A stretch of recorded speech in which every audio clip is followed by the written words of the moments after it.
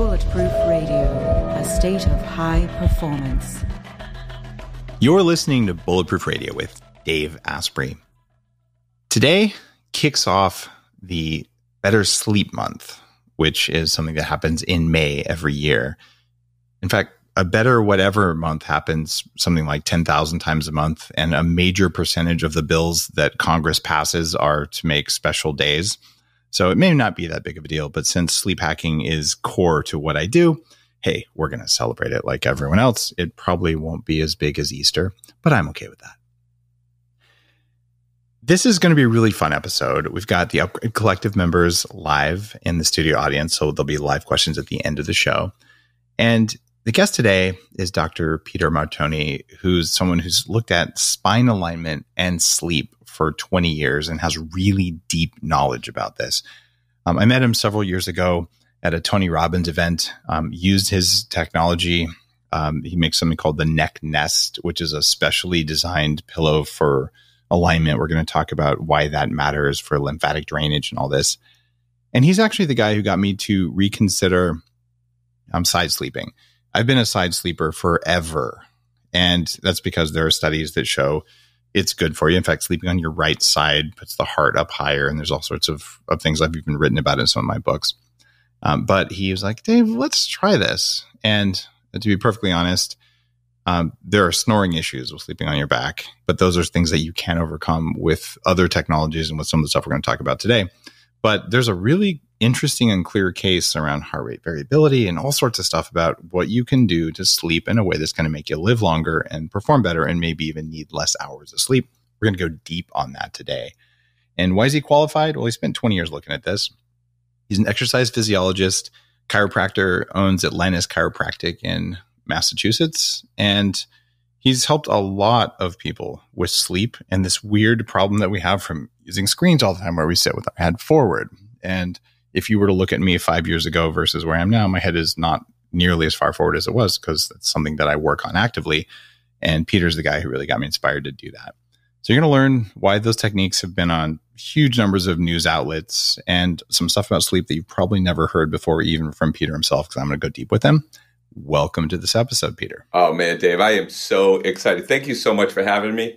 And just to be able to I'm honored to be able to share my message with so many people. So thank you for the opportunity. I really appreciate it. You're most welcome. That's what it's here for. I'm here to learn. And there's a few other people listening in. The Top 100 podcast tends to get a lot of people, but it's born out of curiosity and a desire to do stuff better. Like we all sleep every night. Might as well do it a little bit better and just kind of like free money. You know, you get better return on the time you spend on your back or on your side or however you sleep. That's worth doing. And I'm excited to hear the questions from the audience here. It's going to be really fun. One thing I like about you is that you're a professional chiropractor, but you had back pain for 15 years and you're willing to say that. So you're getting adjusted all the time. Your back still hurts. So it's not like people haven't criticized chiropractors before. They're usually people who have medical licenses and a competitive reason to, go after a segment of care that clearly makes a difference. But why did you have pain for 15 years, even though you kind of know a thing or two about the spine? Well, that's so interesting. I get ADD, so I can justify anything away. And I went through so much of my life, like me getting into the sleep industry as a chiropractor. It's like zigzagged, and life leaves little. I guess you can say life leaves clues. So I remember when I first started thinking about sleep, I was in Australia. I was living in Australia at the time, and I just moved there.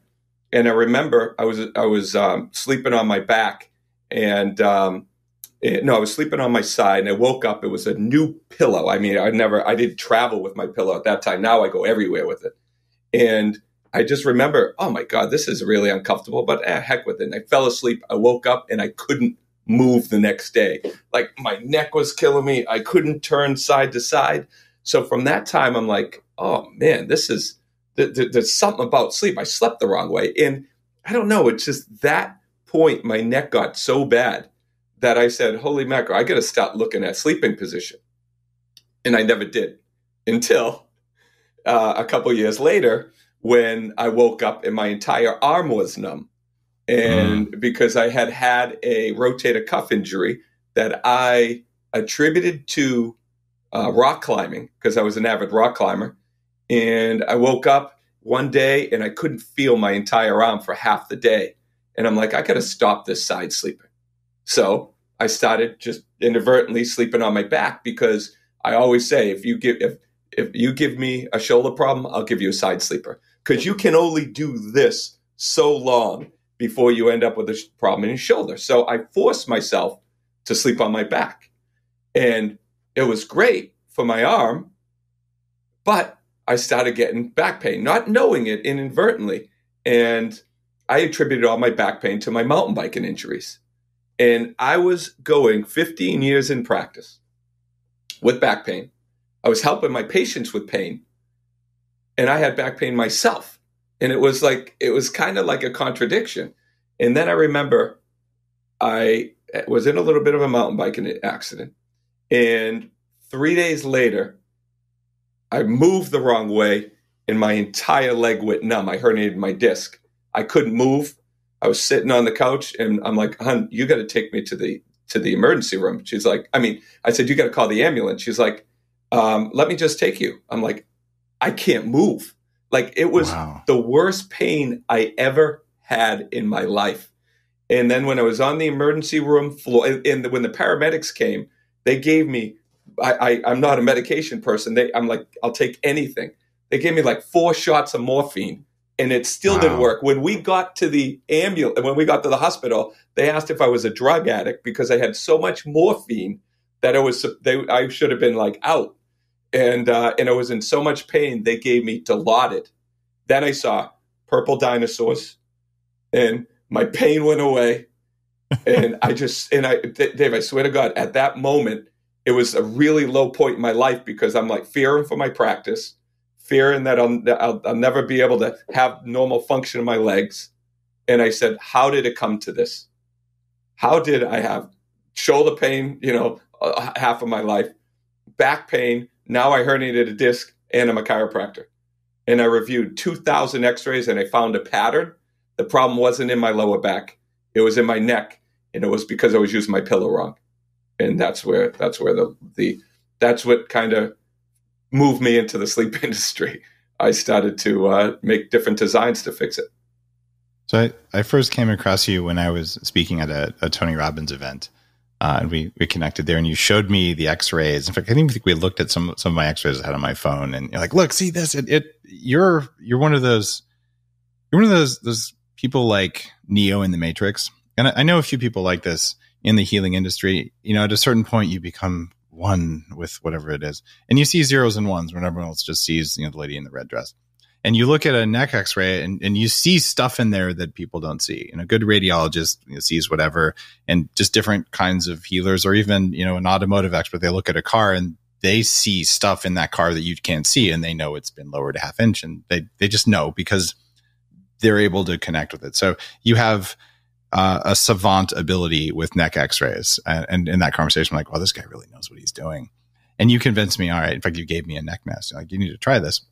And I used it reliably until I left it in a hotel room, which was a poor decision on mine. I just, I'm like, geez, I can't go back. I'll miss my flight. So I have another one on order. But I noticed substantial changes because I could sleep on my back. I had never been a back sleeper before then. And today, and probably for the past, actually ever since then, I've been a back sleeper 90% of the time. And before that, I was a side sleeper 100% of the time. Partly because of the research, also because I didn't feel good to sleep on my back because my back would hurt. Why is the neck the thing that's making the back hurt, though? Oh my God, this is unbelievable. This is so good. I'm so glad. So I got my, can I say ass on this, David? If you want to, it's just a type of animal. It's related to a donkey. Good. I got my ass handed to me years ago when I was invited to give continuing education credits to Harvard Medical School, doctors. And I remember I knew so much about chiropractic. I was so excited about chiropractic, but I was talking a different language. And when they were asking me questions, I was talking more in their realm, and I didn't feel comfortable where I was. So after that, that was like after 3 years in practice, I started coming up with anchors. These anchors are law that you can't pass go before you collect 200. Like, these are anchors of how the body works, like gravity. You drop it, it is how it happens. Number one is the righting reflex. What's the righting reflex? That states that your body follows where your eyes go. So your posture adjusts based on head alignment. If I hold my head like this, I lean this way. If I hold my head like this, I lean this way. I don't even have to take an x-ray on somebody. I know where the position they sleep in. I know what issues they have because of how they hold their head, because the entire body is curving and adapting to the head alignment. So what issues do I have then? Remember, we talked about it, but and it all goes through the vagus nerve. And we'll talk about the vagus nerve stimulation, which is parasympathetic versus sympathetic, where we go into heart rate variability. But the two other laws, which are critically important, especially for airway, is there's Wolff's Law and Davis's Law. So Wolff's Law states, if you don't use it, you lose it, right? So tissue deposits bone deposits under load. So that's why somebody will have osteoporosis in one hip and not in the other hip, because they lean more to one hip. I mean, just to make sense, right? And then Davis's Law is all about the tissue. So the tissue deposits in the force of the direction. It molds itself in a line with the stresses. So when you're looking at somebody sleeping on their side, right? And they're sleeping and their head's like this and their body's like this and their arms like this. And you do that 8 hours a day, 1/3 of your life, you're going to have people that are walking around like this. You're going to have all of this distorted posture. And then what we're going to go into is if the structure equals the function, then that's where chiropractic gave me the understanding is your nervous system controls everything. It's not the muscles, it's the nerve. So if you break down the structure, you affect the central nervous system, then you affect the function of the entire body. And that's where the being a chiropractor, putting together with exercise physiology and kinesiology, really gave me that understanding on how the biomechanics, structure, and sleep is all tied in. So I'll grant that it makes sense. So I realize it's a long time ago. So I use enough highly dense pillows if I sleep on my side that my neck doesn't go sideways. Most pillows are garbage. They're basically full of air. So you put your head on them and suddenly they're a 1/2 inch thick. And plus I kind of have big shoulders. I'm not a small person. So I'm always enough pillows to hold my head so it's in alignment. I don't put my arm under my head because that's dumb. So you put it sideways. You put a pillow between your arms so you don't get them smashed. Right? Is it that bad to side sleep if you're properly bolstered?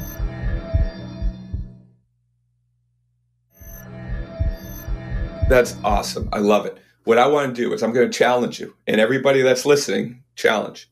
I want you to get into the position that you fall asleep in, and I want you to watch a 2-hour movie in that position. Interesting. That's a good challenge. And you may be able to get a 1/2 hour, because there's no coincidence that your sleep center and your pain center is right next door to each other.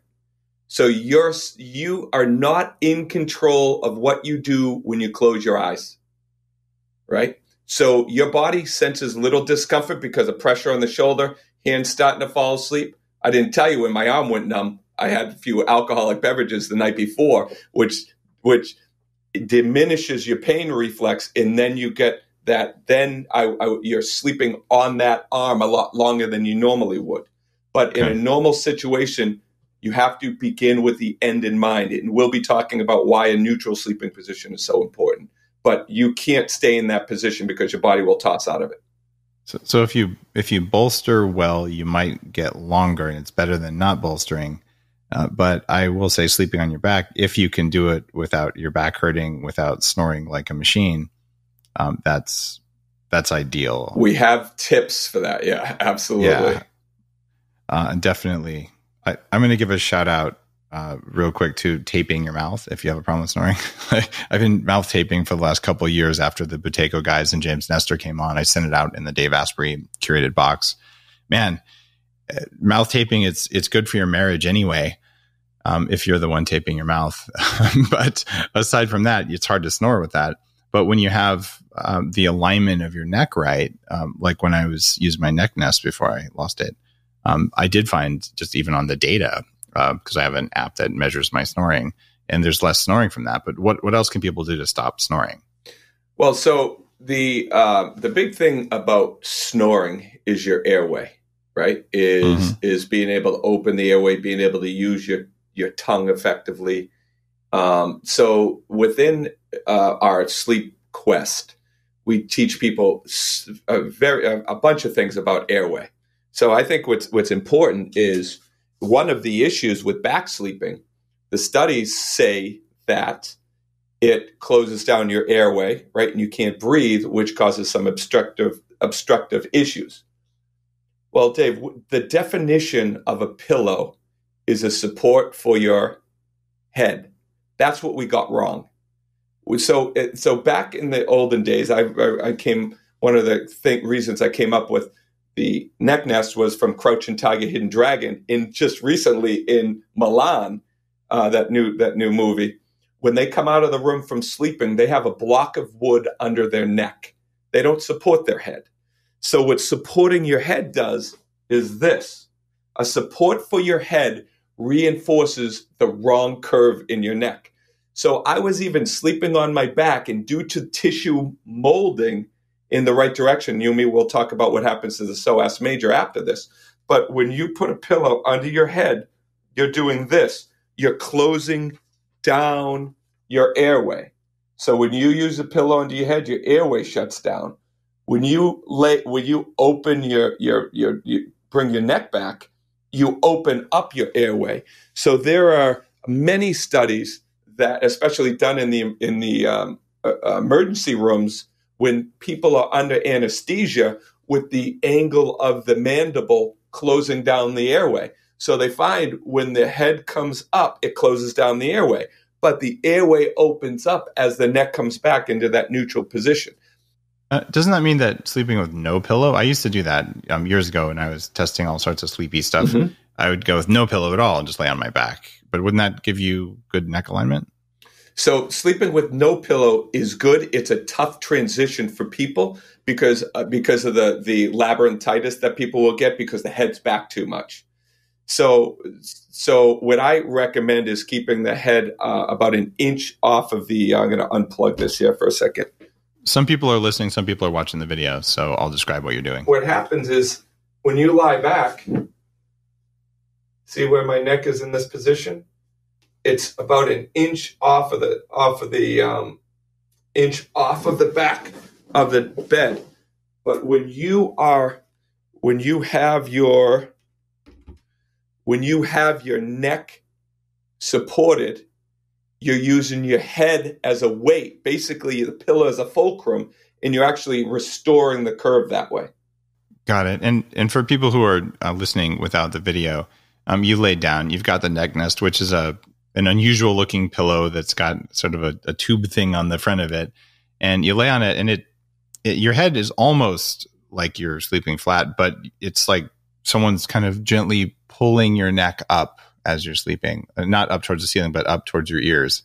And it's a strangely relaxing phenomena, but you wake up and your upper back, your lower back aren't sore from sleeping on your back, which is kind of interesting. So is there actually traction happening, or is it just, it feels like that? No, that is actually what is happening. It's traction. You're tractioning your neck. And what happens though, once somebody starts to sleep on their back, they will get sore. Because the reason why you do not have to support your lower back is because it creates an arch in your lower back just by lying flat. But if somebody has degeneration or they have scoliosis or they have back issues, at the beginning, when they first start sleeping on the back, they're only going to be able to sleep on the back 1 to 2 hours. And then pain's going to turn them. And that goes back to how do we keep the airway open? We keep the airway open three different ways. We use the neck nest, putting the head in that angle. We use an elevated sleeping position of 5 to 7 degrees, is what the research says. You just sleep slightly elevated. You can do that through a bed.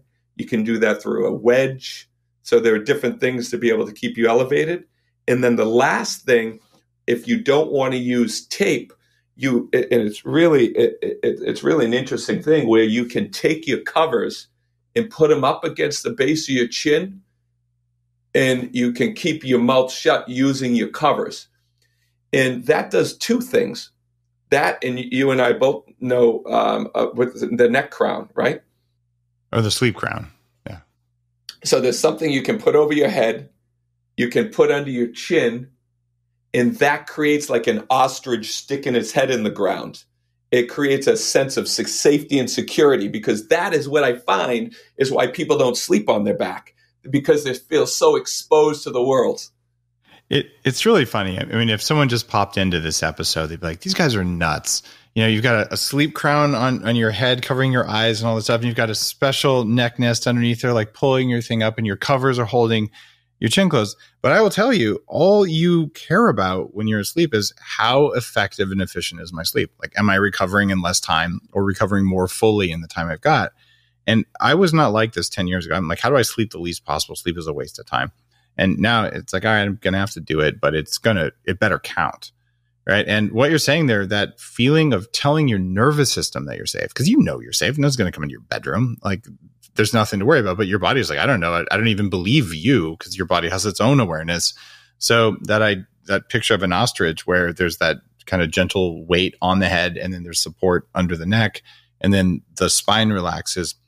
It sure seems to work. And if you measure your data with an Oura ring or something, all right, this is just the continuous improvement of humans figuring out what is the best way to sleep to get the most sleep in the least amount of time. And I think you studied it pretty deeply, and you're onto something good there. What about the surface you're laying on? I mean, I've had people say it should be soft. I have my own thoughts there, but I want to get your thoughts, and then I'll kind of share my path of figuring out my optimal sleep surface. Beautiful. So when you get the position correct, the surface is less important. And I'll tell you why. Okay. So when we look at how our body was designed, right? We were designed to sleep in a position that distributes our weight over the greatest surface area. That is why some of these studies that do these animal studies, and they try to extrapolate them to humans, it doesn't make sense. Your dog is designed to sleep on their side, because they distributed their surface area their weight over the greatest surface area. And then we are designed to sleep on our back to distribute our weight over the greatest surface area.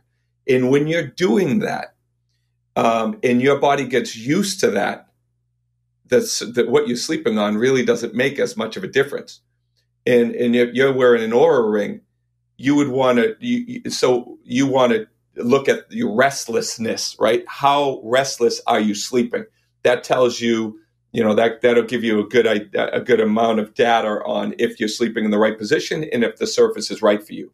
What I recommend is a nice firm support underneath with a big, thick mattress topper to distribute your surface area, your weight over even a greater surface area, like a down or something like that, if you're not allergic. So you like it kind of mushy? I do. Got it. So I tested the mushy stuff, and being that I'm pretty much just a wall of living muscle. You're a machine. There you go. No, but I probably weigh more than the average person. Just I'm 6'4", and I have relatively dense structures in here. At least that's what the data says. So I'm going to go with that. I found generally more pain and more restlessness on mattresses. So I looked at a few PubMed studies about ancestral sleeping surfaces, and there's pretty clear evidence you want to raise the head of the bed. And I've written about that in my anti-aging books, and that has to do with some circulatory stuff. But I tested everything from, super soft, it moves with you, all the way up to basically sleeping on a board.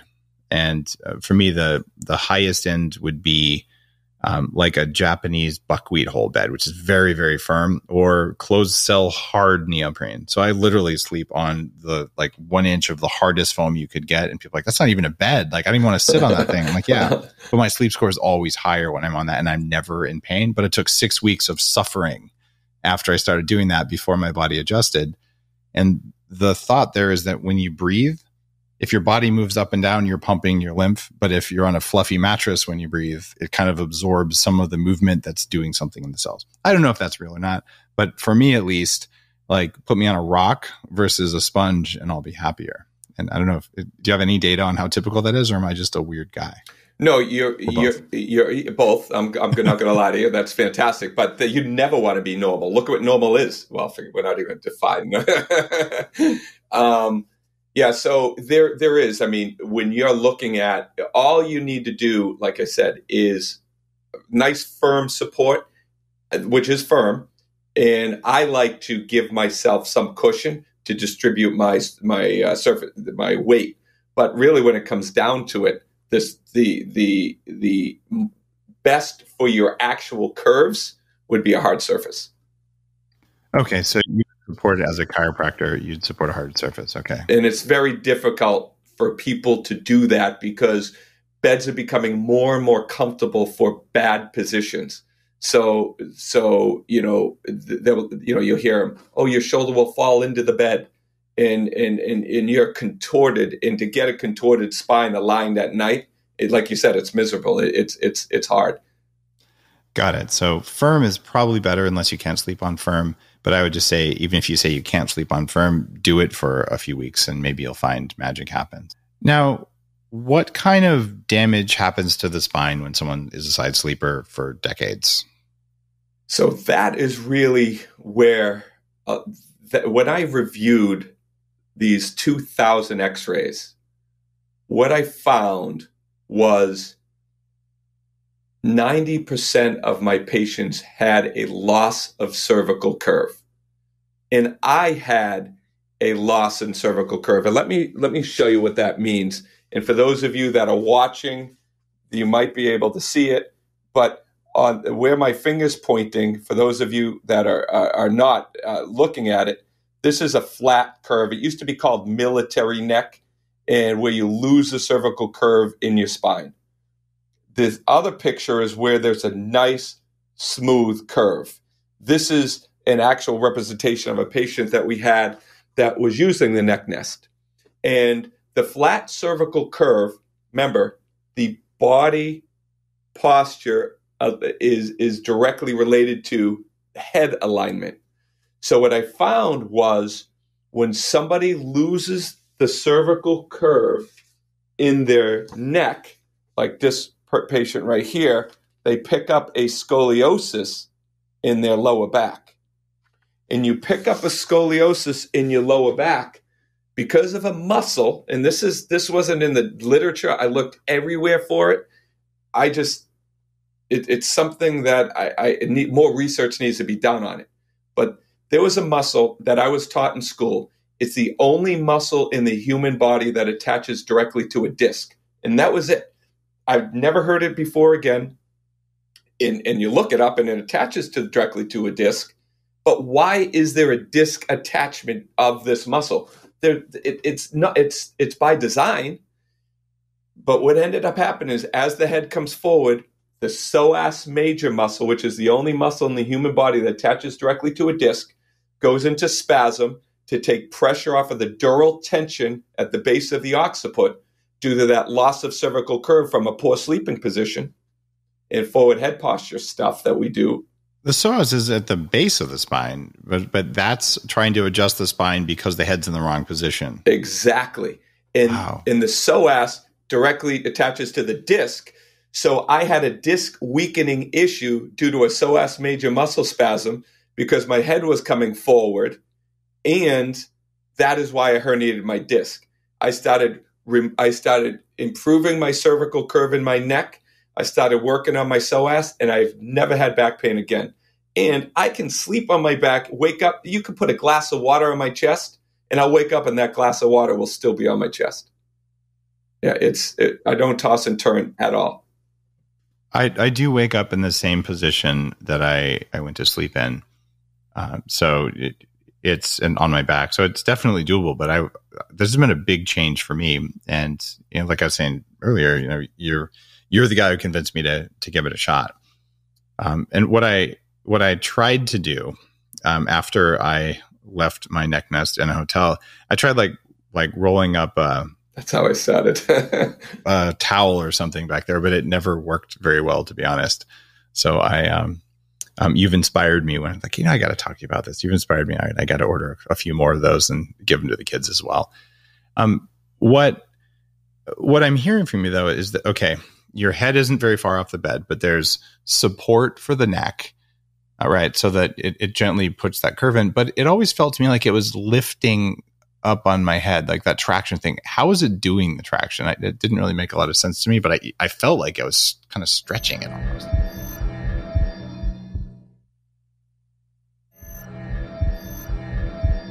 The issue with it's not an issue, it's more an education from me. That's why it's so important that I educate my clients or people that use the neck nest.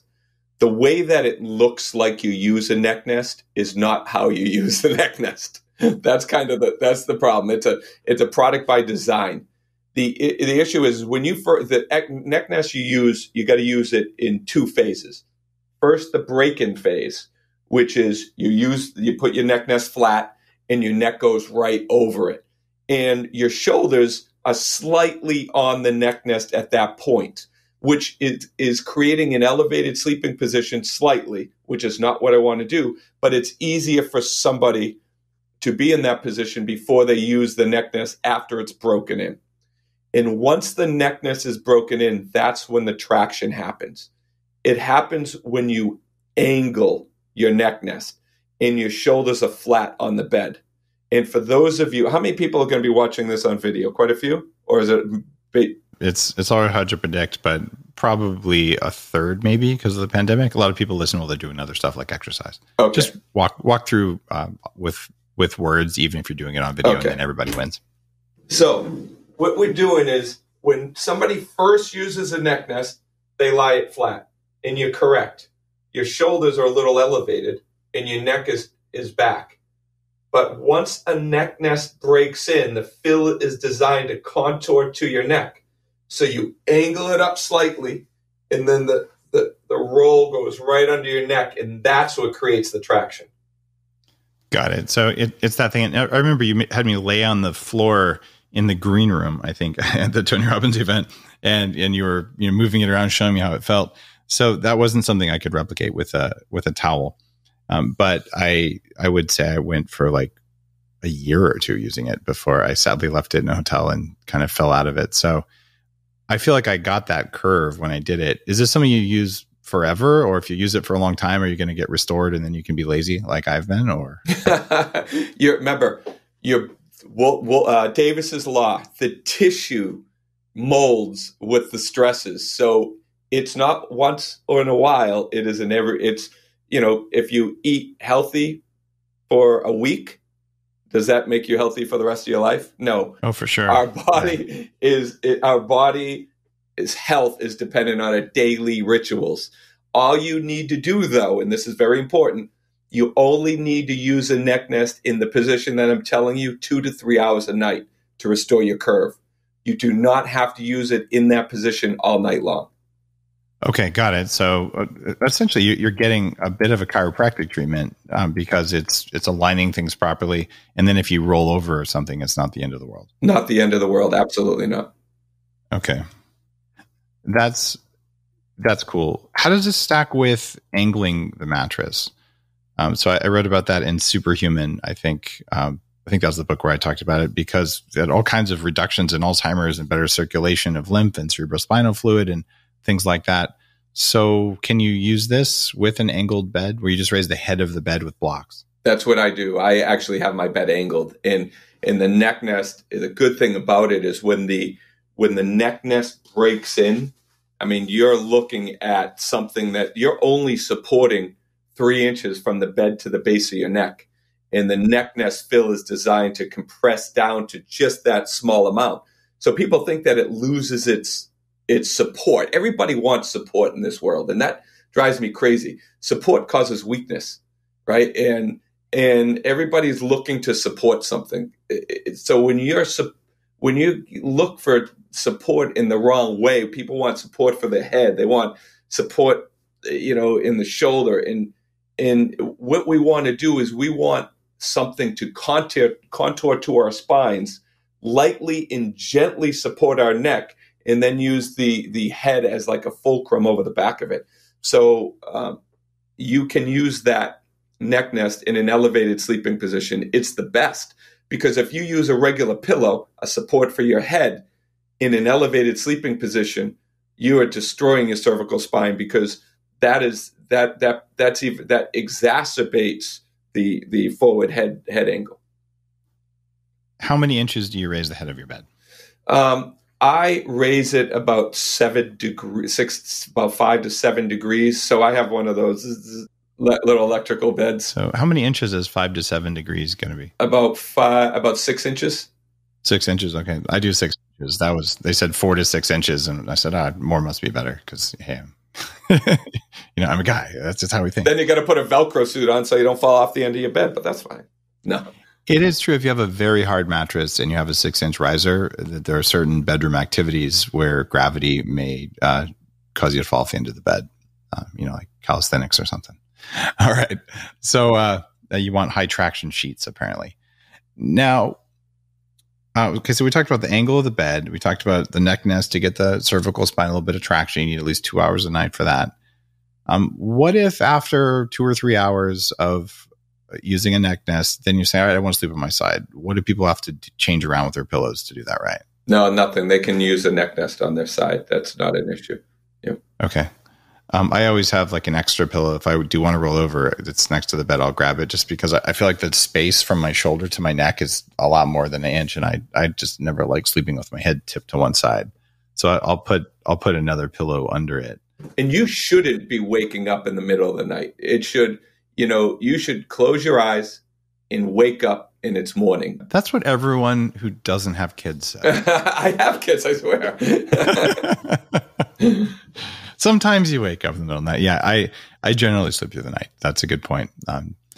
All right, let's talk about heart rate variability. You've done a lot of work with that. And for listeners who are new to the show, heart rate variability is one of the primary things you look at as a biohacker. And it's a change in the spacing between your heartbeats. And it says how recovered or how stressed your body is. And you can measure it with an Oura ring. You can train it. And there's tons of stuff on my website about it, because it's something you can consciously control and something that stress unconsciously controls. So when you wake up and you've had high heart rate variability, it means you recovered well. And if you had low heart rate variability, you didn't recover well. What have you learned about sleep position and heart rate variability?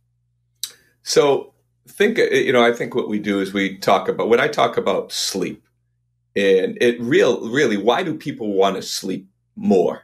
It's just like plugging in your iPhone, right? You want more performance. Think about having 30% more performance in bed,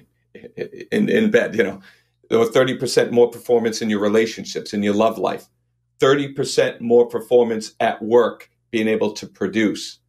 When you wake up and your partner has energy and you're drained because you didn't sleep well, it's affecting your life. Sleep affects everything. My main purpose in life is to live your potential, is to show people how to live and express their potential. So we were looking at heart rate variability, and heart rate variability is, you're correct, it shows you how ready you are for the day. So you have two different types of nervous systems. You have sympathetic nervous system and parasympathetic nervous system. When the sympathetic nervous system is at play, your heart rate becomes more regular. When the parasympathetic nervous system is at play, there's more variability in your heart rate, kind of counterintuitive to what you think. So you can look at heart rate variability and say, if I have heart rate variability, and let's just call it 100, and we know that people don't typically get to 100, but let's say you have a heart rate variability of 100. Well, when you have a heart rate variability that's 30% less, you wake up drained, unproductive, not feeling well. Changing just your sleeping position and nothing else in life will improve your heart rate variability by 30%. And that is a very solid data point. Anyone who's listened for a while understands that means you recover better if you change your sleeping position. So this is kind of geeky, nerdy stuff. Like, really? It matters that much? Like, I have a nice bed, whatever. Look, you tweak your pillow, you tweak the angle of your bed, do whatever it takes to sleep better. But if you're saying just changing, this is basically the neck nest, just supporting the neck the way it does that is enough to cause that big of a change. What about, so there's average heart rate variability all night, and then there's peak. Does it matter when the peak is? Does it matter how big the peak versus average is? Well, oh my God, this is so variable, Dave. And it does, because we have energy spikes, right? So adrenal energy spikes. And typically, in general, let's just average it out. Your energy spikes are going to be, follow your body core temperature, right? So they'll be at like midnight and let's say noon. Mm-hmm. So you want to be in deep sleep before your energy spike. So you want to be in deep sleep before midnight. So what I tell my clients is every hour of sleep you get before midnight is worth 2 hours of sleep after midnight. So if you want to, I don't promote this, but be able to perform with less sleep, the earlier you go to bed, the more likely you are going to be able to do that, because most people are vada in the whole Ayurvedic world, and you're going to your energy. You want to be in deep sleep where you get your maximum healing during sleep at midnight. About 15% of people, though, have a later circadian rhythm, according to Michael Bruce, who's been on the show a couple times. So I'm one of those. I tend to go to bed later, although I've changed that with the stuff in Fast This Way. I moved my circadian window up, so I'm going to bed around 10:30ish, which has never happened in my entire life until I mixed light timing and food timing in the right way. But like last night was an interesting night. So I use a device that I sent out in samples in the last Dave Asprey curated box, daveaspreybox.com, guys. If you don't know about that thing, I've been doing it for 8 years to kind of send cool stuff out. And this is a PEMF device, but it generally helps to raise my HRV. So I peaked at 101 last night. What time? That was right after I went to sleep. Like, great. Let me look at this really quick. I'm looking at my Aura Ring score now. So I love being able to do like personal biohacking questions from experts. Actually, there it is. Let's see. So you're within 20 minutes of going to sleep. Good. I peaked at 100. My average was 53. So it's like it's high at the beginning, and it slowly goes down over the course of the night. What time did you go to bed?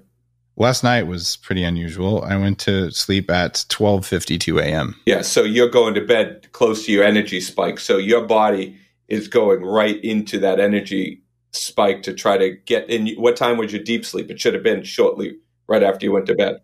I had a small bout of deep sleep at the same time, and then I had a bunch of deep sleep between like 2 and 4. So it wasn't a fantastic night of sleep, to be honest. I only slept 5 hours because I had to wake up early to drop the kids off. But I was doing cool research. And when I get into research mode, my brain does that, and I don't mind. But what I found is that if I sleep 5 or 6 hours, my average heart rate variability is higher. If I sleep 7 hours or 7.5 hours, my average always drops. So it's sort of like compressed sleep equals higher heart rate variability to recover in the time you've got.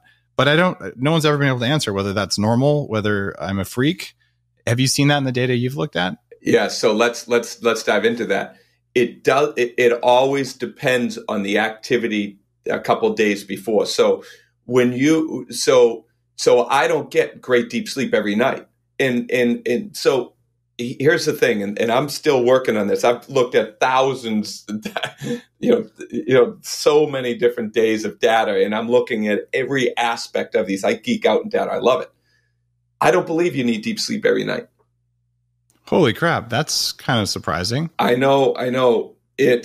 I believe deep sleep every night is due to some sort of dysfunction. I'm looking into this. Hold on. Hear me out. Okay. You're starting to sound a little crazy here. No, I know. So if I exercise, and I exercise a lot, and my body requires a lot of recovery, my deep sleep will go to an hour and a half. If I'm really recovered and I'm really well rested and I don't exercise and I'm keeping my daily rituals pretty stable, I won't get a lot of deep sleep that night. I'll only get a half an hour of deep sleep. So my deep sleep varies based on the activity I do 24 or 48 hours earlier. And this is why people who overtrain always need way more sleep, because they're trying to make up for it. So I'm looking at my numbers. This is just from last night, and this is less sleep than I normally get. So 5 hours and 1 minute of sleep. But I got an hour and 2 minutes of REM and an hour and 3 minutes of deep sleep, and I feel perfectly fine. Mm-hmm. And that's more than a lot of people get in 7 or 8 hours, but normally I get closer to an hour and a half to 2 hours of each of those. But it's that, I always notice this. If it's a really short night's sleep, my heart rate variability is stupidly high. And if it's a long night's sleep, even if I feel great in the morning, my average is much lower. And it sounds like that may be just a function of how tired you were when you went to bed, maybe. It's a function of how tired you were when you went to bed. It's also a function of, what I would need to do is I would need to accept you into my sleep platform, look at all of your data and see if it's how consistent it is. Because just like this, the body works like this. You eat a salad today and then McDonald's every other day. That salad doesn't mean that much. So I need to see. I take your word for it. I love it. But I would need to extrapolate a lot of data in order to come up with that analysis. Got it. Well, I'm interested. I'm going to ask my friends at Aura as well. I guess I'm an advisor investor. It's an easy thing to do. So I'm going to have to find this out, because it's possible that you just get higher recovery in shorter periods of time because your body knows you need it. Or maybe I'm a freak. Those are both possibilities. And what's your core temperature? What in those days? Core temperature plays a big role in how quick you recover too. Body temperature was 0.6 degrees below whatever they're looking at. So it was relatively low. So I actually was a good night's sleep, woke up fully refreshed, did my morning practice, everything's good. I dropped the kids off at school and whatever. So I wouldn't say 5 hours a night is enough on average, but 6.5 is, at least according to my research. One thing, you're listening to this, I always ask guests who talk about something they've made for a discount for listeners. If you go to necknest.com/Dave, it's about 67% off the full boat of all this stuff that he has, which is like the sleep package and the neck nest pill and all that kind of stuff. So a meaningful discount there, and lots of cool stuff. So you want to play around with your sleep, this is a good way to do it. And I have used this pretty extensively. And I would say it is worth your attention, especially if you have back pain when you sleep. I don't have back pain when I sleep anymore. It's highly unusual. But if I sleep in a weird position, I would. I just don't sleep in a weird position. I am a back sleeper. Even though the studies that talk about putting the heart up higher are interesting, I think that's accounted for when you raise the height of your bed. So if we're talking about the full stack, and I want you to poke holes in my stack, Peter. So I take all the supplements, the things I've talked about supplement-wise. We won't worry about that. There's plenty of blog posts on my site about that. But I ideally would be using my neck nest. It just hasn't arrived yet, but this is what I did until I left it in a hotel. So you put it under your neck. You're getting some traction. I sleep on my back, right? I've got a weighted blanket, one of the blue weighted blankets. I've got the sleep crown. I've got a bite guard in so you don't grind your teeth. It keeps your jaw aligned. I've got my mouth taped closed. And sometimes I'll use the little nasal expander rings, which I don't always do. But so I do that, and I'm laying on my back, and I've got my arms like kind of opened up, so my shoulders are open a little bit, and I sleep like so well. I mean, stupidly well compared to any time I ever have in my entire life, right? But I look probably like some kind of sarcophagus thing. I don't really know.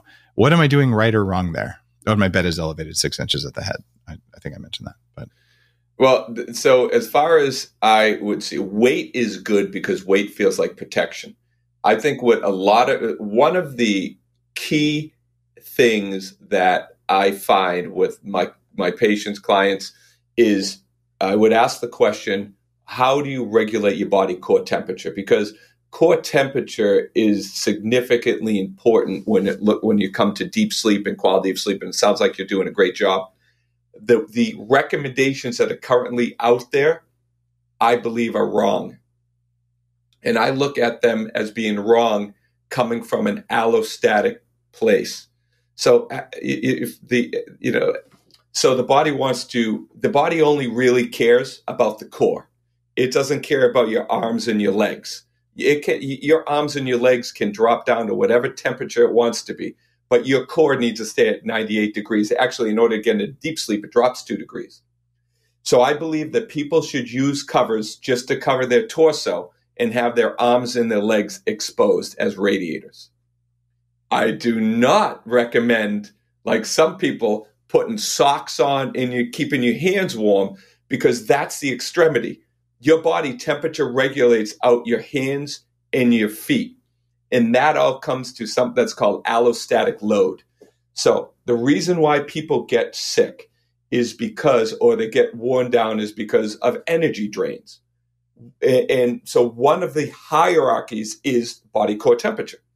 So your body will drain all resources in order to keep the body core temperature warm. It'll suppress immune system. It'll suppress reproductive system. It goes into a sympathetic state. So when your body core temperature is not protected like your sleep is, it throws people into dysfunction. And you can actually wake up and use more energy because your body's trying to fight to stay warm. And so what we do is we cool out the hands and the feet. So there's some pretty good research. I mean, I think I was the first guy to talk about the Chili sleep system many years ago before they came out with a new one. Which I love it. Yep. Okay, so you love that. So I actually have one of those. I don't use it every night, but I do. I have an 8 sleep mattress that has some built-in cooling as well, and I use that sometimes. But I actually have like a sleep lab up here. Like literally, I have a separate bedroom with weird stuff in it to test what works for sleeping, because like I'm a nerd and I'm a professional biohacker. So I do find that cooling the mattress really helps, but that's going to lower my core temperature. That's kind of flies in the face of what you're saying. No, so you need to lower your core temperature, right? But your body heat. So this is a really interesting dance that we've been playing with. I like the Chili pad because your core temperature follows a circadian rhythm. Mm-hmm. So you can set your Chili pad to raise and lower throughout the night to be able to match that circadian rhythm. Okay. You're not just cooling. No, you want to cool and warm, right? And and then it all depends on, because listen, I love exercise. I exercised so much the other night, I almost threw up, but I got horrible sleep that night because when you exercise, you're stimulating your metabolism. I chilled out with my Chili pad, so that helps me get better sleep. But I don't. But we have to understand that temperature regulation is super important. So if you're looking at a winter night where you're keeping your room really, really, really cold, and you have the ability for your body to temperature regulate out your hands and your arms, you don't need cooling because your body is controlling that temperature. So you have to take room temperature, how much food you ate, how much you exercise. So it's a dance, and that's everything that we teach in the Sleep Quest. Very, very cool. That makes a lot of sense.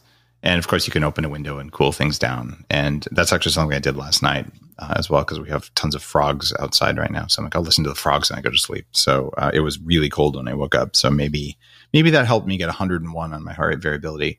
But it's intriguing. These are all things people can play with.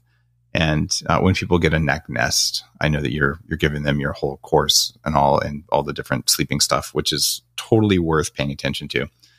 So I appreciate your level of sleep nerdiness, because we definitely both think about the same kinds of weird things you can do. And there's a noticeable difference from having that traction. And I absolutely noticed after it took about 3 months of using the neck nest after you first gave it to me at that event. Where I noticed I was like, my chest was out more, my head was further back, and you don't want kyphosis when your head comes forward.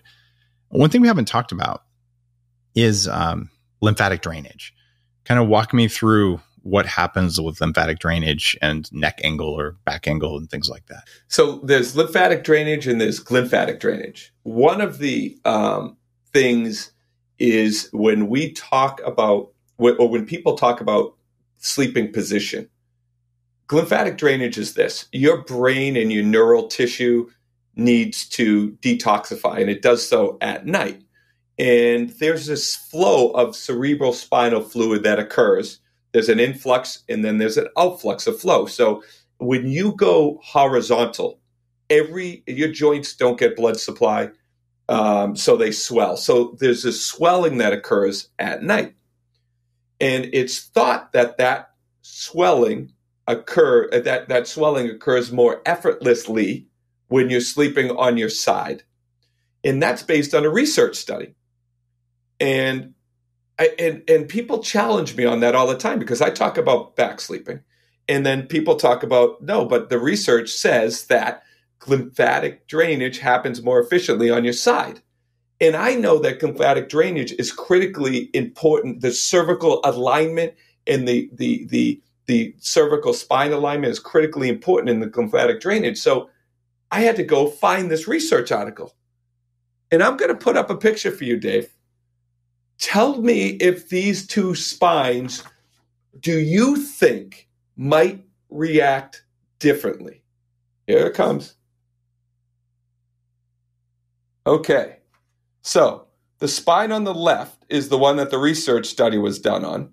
That would be our right because of the camera. It looks like a politician as far as I can tell. Yeah. No, that's a rat. That's a rat. And the spine on the other side is a human spine.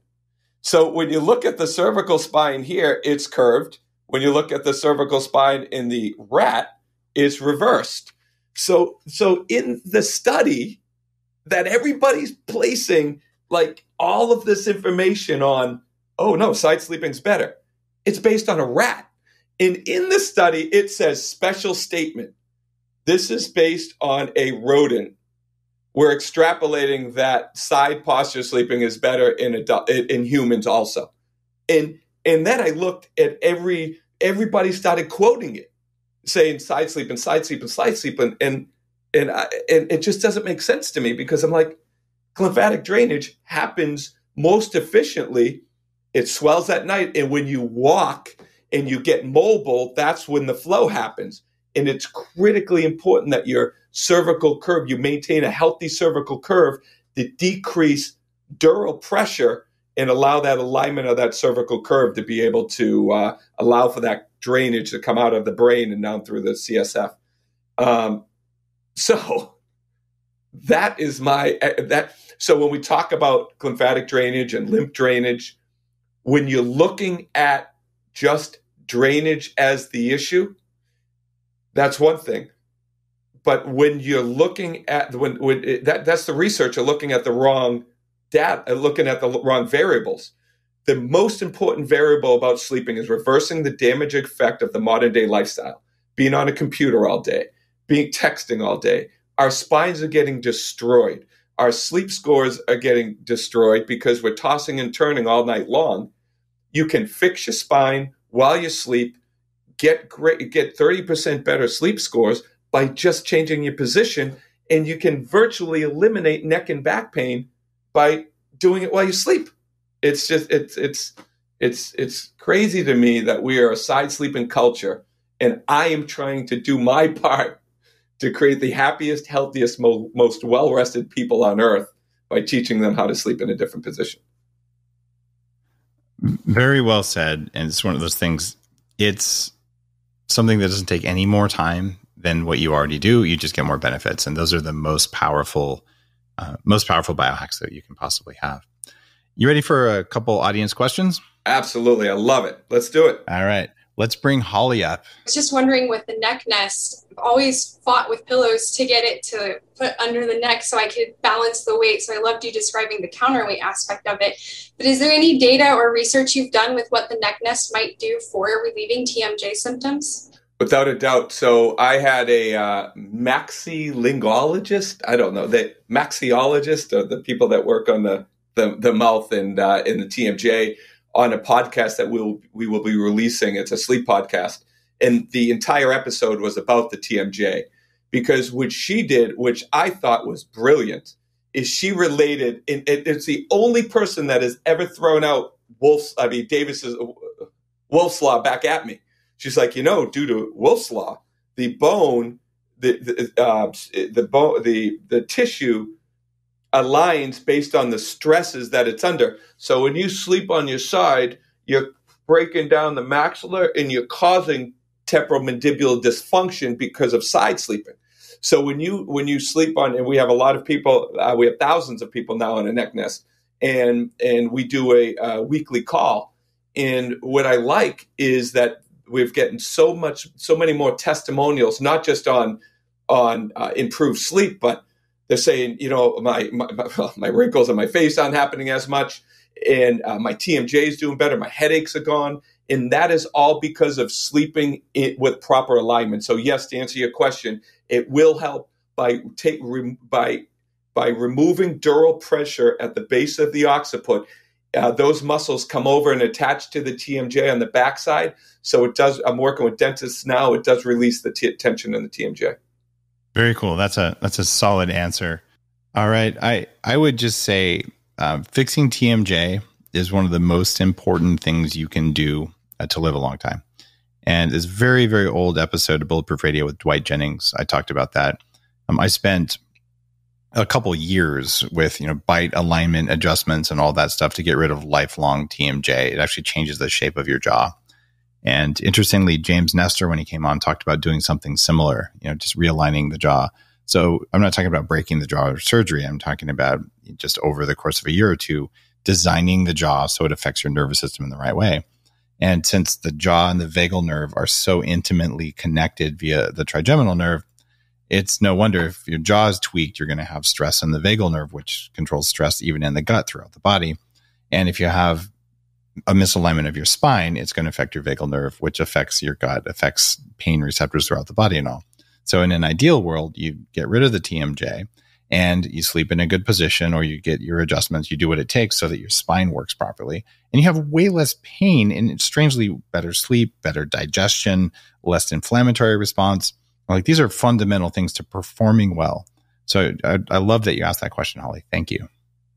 Anyone else from the collective want to ask a question of Dr. Peter Martone?